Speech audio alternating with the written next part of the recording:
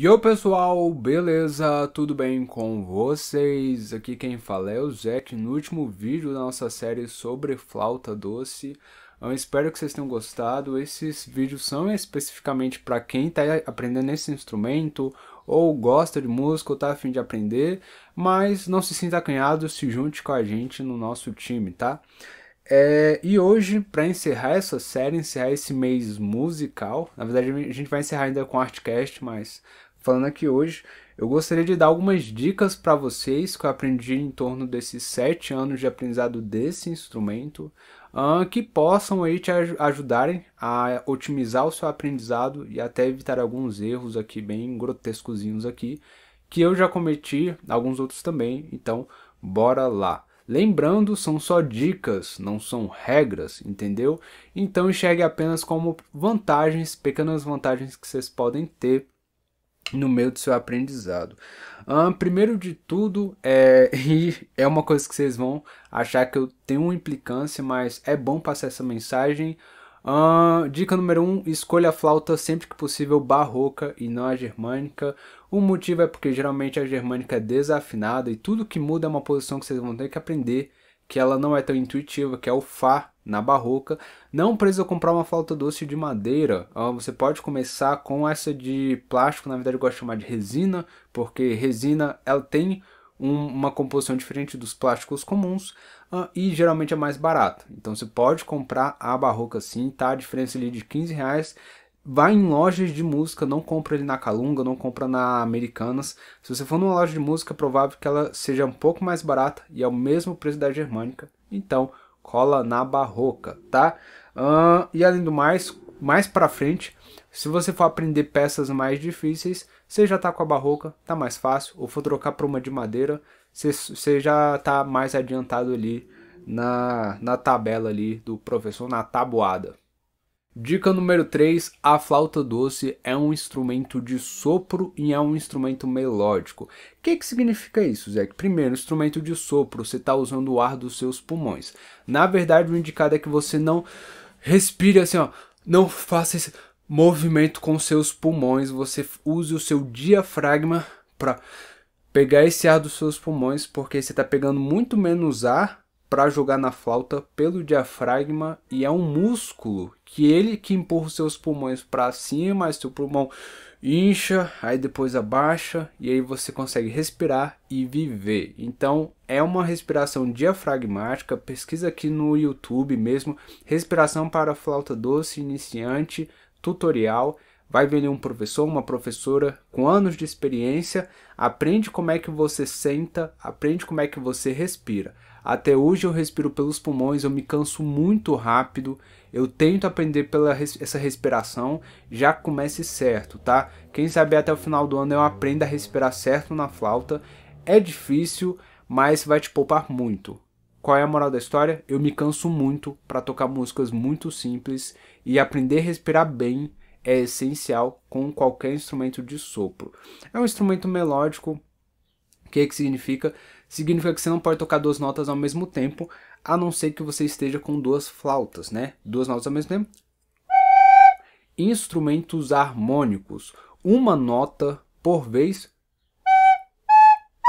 significa que é um instrumento melódico, entendeu? É só uma nota por vez e em sequência.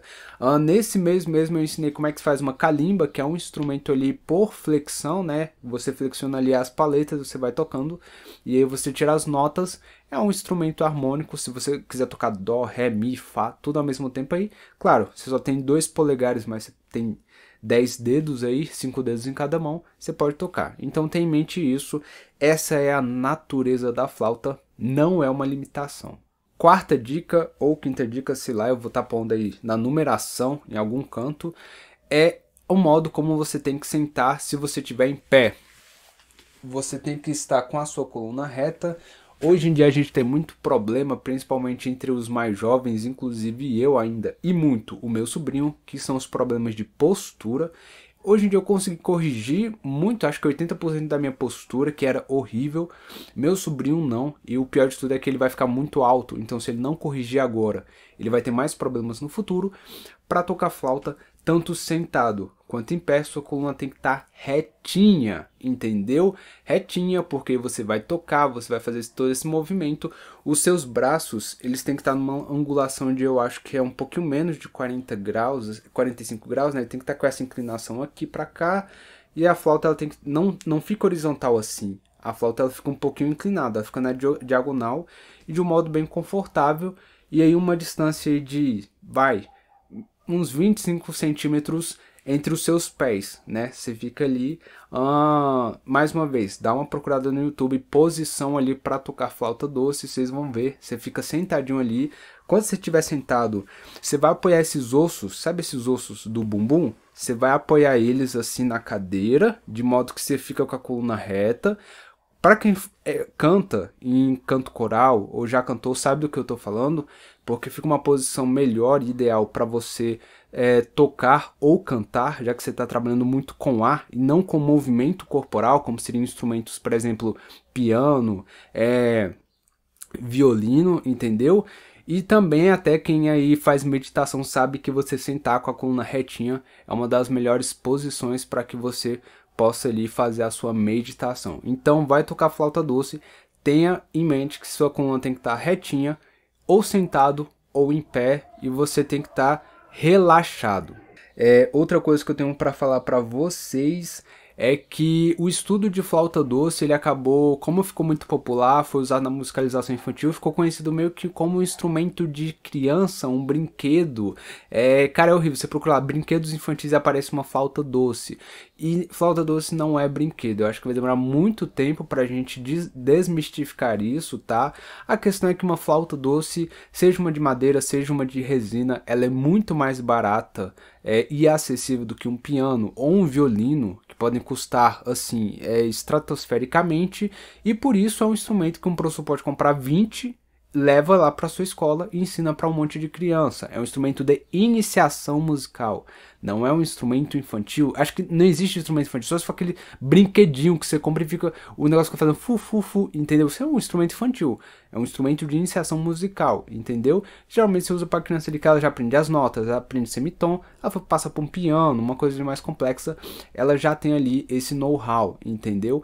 Então tirem isso da sua cabeça, flauta doce não é um instrumento infantil. Procura o canal da Sarah, Teen Recorder, vou estar deixando aqui na descrição, ela é uma britânica.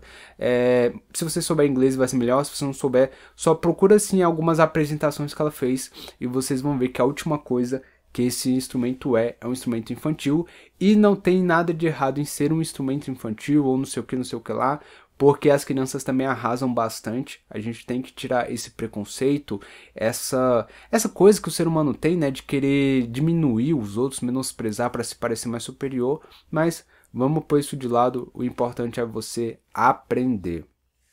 Sexta dica que eu tenho para vocês é em relação ao material disponível aqui na internet sobre a flauta doce. Primeiro de tudo eu vou estar deixando um site. Ele é um site em inglês, mas é fácil se guiar, então só coloca ali o Google para traduzir. É um site que ele deixa ali, é um site pago, mas tem a versão gratuita, e ele elenca ali várias partituras para você aprender de músicas diferentes sobre flauta doce. Tem nível médio, iniciante, avançado e muito difícil. E aí, claro que médio, avançado, difícil, vão ser ali para quem está pagando, mas você tem muita coisa de graça e vão estar lá para os níveis fáceis.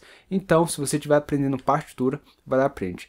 Outra dica que eu tenho, se possível, comece aprendendo partitura e notação musical. É difícil, é chato, eu sei que errar o tempo é muito frustrante, mas assim como é muito mais fácil aprender a cifra ou se guiar pelo desenho da flauta com os buracos pintados de preto ou branco para dizer que está fechado, aberto ou semiaberto, se você começar aprendendo o mais difícil, você mata de letra quando você for aprender, se só tiver uma música com cifra ou de outra forma. Então, é o meu conselho como tocador de flauta há muito tempo.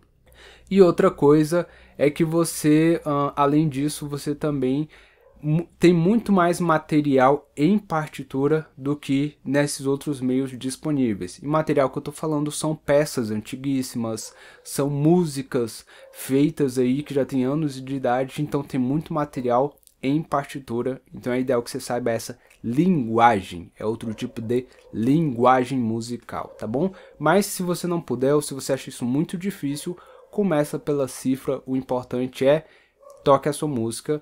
E minha última dica para flauta, se eu esquecer depois eu deixo nos comentários, se eu esquecer alguma dica eu deixo nos comentários, mas minha última dica para flauta é comece pelas músicas que você goste, não comece tentando tocar o cravo bem temperado de Bar na flauta, comece tocando as músicas que você goste, o tchu-tchá-tchá, tchá-tchá-tchá, tchararararará, entendeu? O que você gosta, é um funk, é um rap, é o que você gosta tem pra flauta? Aprende a tocar o que você gosta, claro. Tenta não pegar uma coisa muito difícil. Começa ali umas músicas infantis, mas começa pelo que você gosta, porque você vai se sentir mais motivado para aprender todos os dias. Vai gostar, vai querer mostrar para seus colegas, para sua família. E se você for pegar uma coisa muito difícil, é muito mais fácil de você se frustrar. E na verdade, uma coisinha que eu estava esquecendo, pode ser nossa última dica, é não precisa pegar a flauta mais cara, a flauta de madeira, a flauta o que for, pega o mais barato, faz com o que você pode, faz com o que você tem. Eu só comprei agora uma flauta de madeira, porque se essa daqui eu tivesse comprado uma barroca, eu não teria essa agora, entendeu? Eu só comprei, tipo assim, era barroca e era de madeira, e tava barata, então fui lá e comprei, entendeu? Não precisa gastar seu dinheiro pra achar que se eu tiver o melhor instrumento, eu vou ser o melhor músico. Não! O melhor músico toca com instrumento, já vi gente destruindo com instrumentos baratíssimos, entendeu? Então assim, claro que o material, tudo isso vai influenciar, vai, mas toque com o que você tem. Quando você tem ali mais recursos, cabe no orçamento, teve a oportunidade de comprar, ou de segunda mão, ou é de repente ali uma escola de música, numa loja de música, aí você compra, mas tá começando, comece com o que você tem, tá bom? Então é isso aí, essas foram as dicas.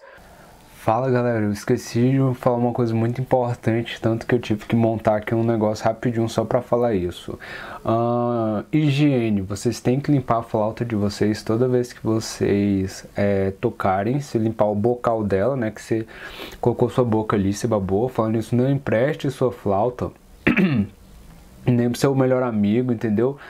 Tô exagerando, mas não me empreste assim para as pessoas, porque elas vão para a boca delas, elas vão pegar, você não sabe se ela lavar as mãos, principalmente em tempos de pandemia, a gente tá falando isso aí, mas você não tá tendo isso. Mas quando as coisas voltarem ao normal, não sai emprestando, deixando as pessoas tocarem, porque aí a pessoa foi no banheiro, não lava a mão, pegou na sua flauta, você vai pegar aquilo, vai pôr na boca, entendeu? Não é um negócio legal.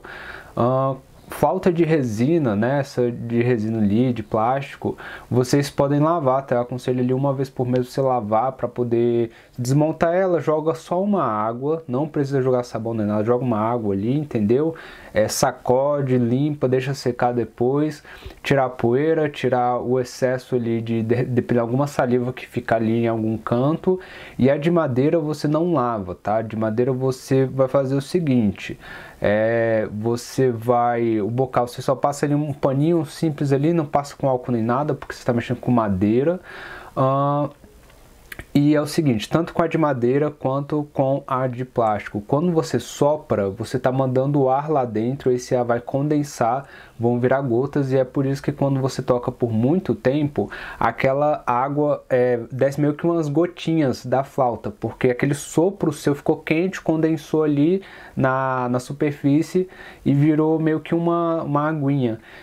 Então quando você terminou ali, você sacode, você terminou de tocar, você desmonta ela ali como puder, deixa ela em cima de uma superfície limpa por uns 10 minutos.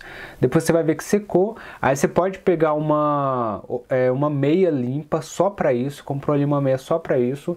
Que aí você vai pegar com aquele arame que geralmente vem na flauta, um arame mesmo ali que você pegar, põe na meia e passa por dentro da flauta e limpa esse excesso de saliva. Limpou, coisou de novo ou deixa desmontada, guarda e chuchu, beleza.